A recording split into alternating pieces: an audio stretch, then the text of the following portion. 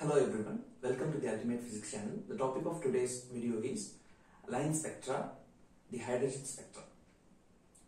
By 1800s, scientists were aware of the fact that chemical elements, when burnt in flame or excited in a discharge tube, produce spectrum that consists of discrete lines representing unique wavelengths.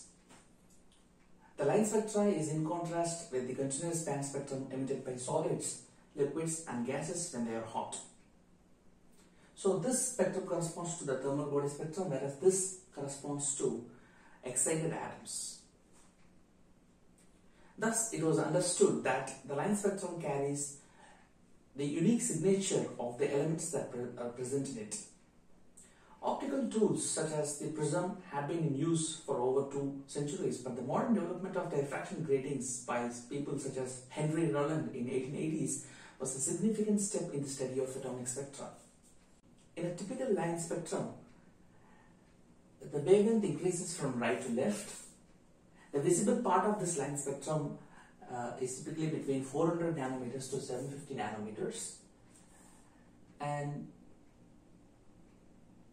if you take hydrogen spectrum for example, you would see 4 prominent visible lines in the spectrum, and to the right of it falls the ultraviolet range, and to the left of the red line here is the infrared region,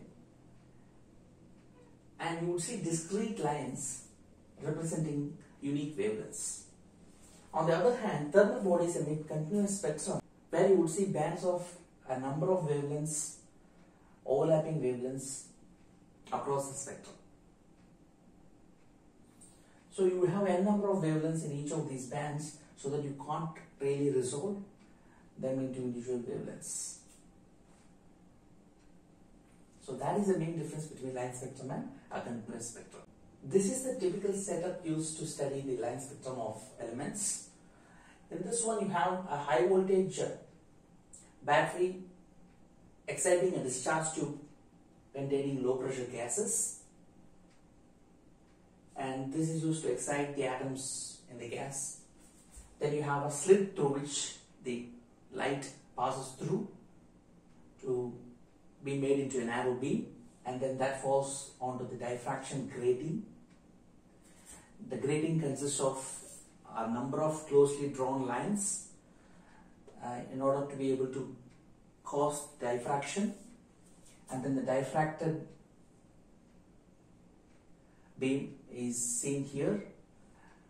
This one is the direct one, undiffracted beam, and these are the diffracted beams corresponding to the wavelengths present in the original source.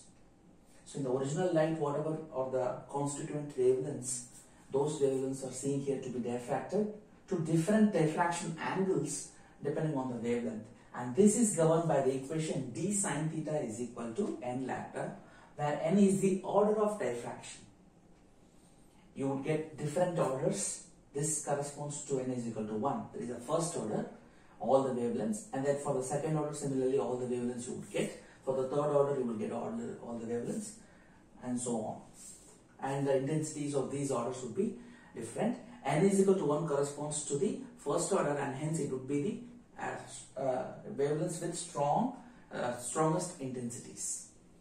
Here theta is the angle of diffraction. In this equation, d is called as the grating constant, which is typically the sum of the thickness of the line plus the distance between 2 lines. There are a number of lines drawn closely, so it is the sum of the thickness of a line and the distance between the next line. Theta is the angle of diffraction, n is the order of diffraction, and lambda is the wavelength. So for each wavelength there will be a different angle of diffraction. Further improvements in the field of optics and possibility of production of better gratings with uniformly drawn fine lines led to obtaining better spectrum of atoms. By 1860s, Bunsen and Kirchhoff realized that wavelengths obtained in the spectrum is characteristic of the elements studied. Hence it was possible to identify the composition of materials using spectroscopy. Hydrogen was the first element whose spectra was most studied simply because its spectra was simple looking, as well as due to the fact that chemists believed that the larger atoms, complex atoms, were made up of hydrogen atoms. Particular attention was paid to studying the solar spectrum to understand sun's composition that eventually led to the discovery of helium atom. That is a topic for a separate video later. One of the important research problems pursued around that time was establishing an empirical relationship between the various lines in the hydrogen spectrum. There were 4 prominent lines in the spectrum as I drew an earlier diagram. Remember that there were lines that were not visible also, but that story is for later. Johann Balmer was the first one to provide an empirical fit for the observed wavelengths of the hydrogen spectrum. His formula could be written as lambda is equal to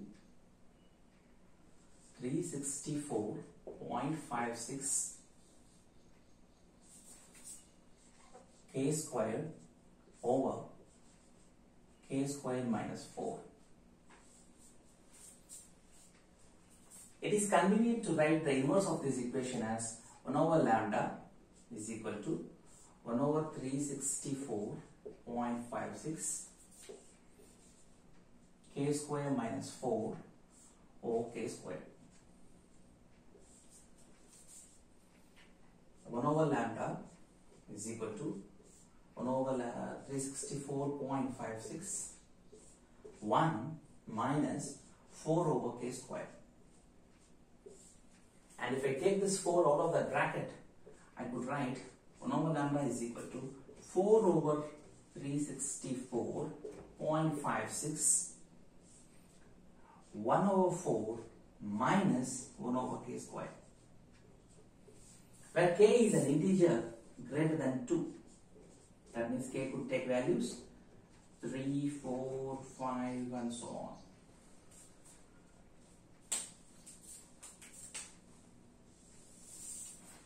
I continue there. 1 over lambda is equal to 4 over 364.56. I could write 1 over 2 squared minus 1 over k squared.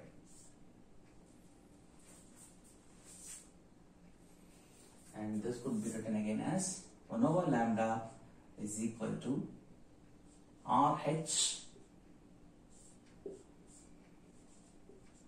1 over n square minus 1 over k square, and this is called as the Rydberg's equation. For the hydrogen atom, the value for this RH, which is called as the Rydberg's constant,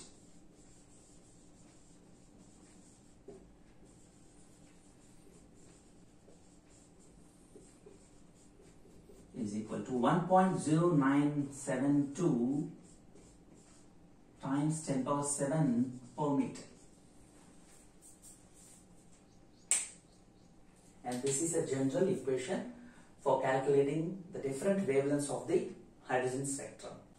This equation is called the Rydberg's equation, and Johannes Rydberg along with Walter Ritz provided this most general form of the equation.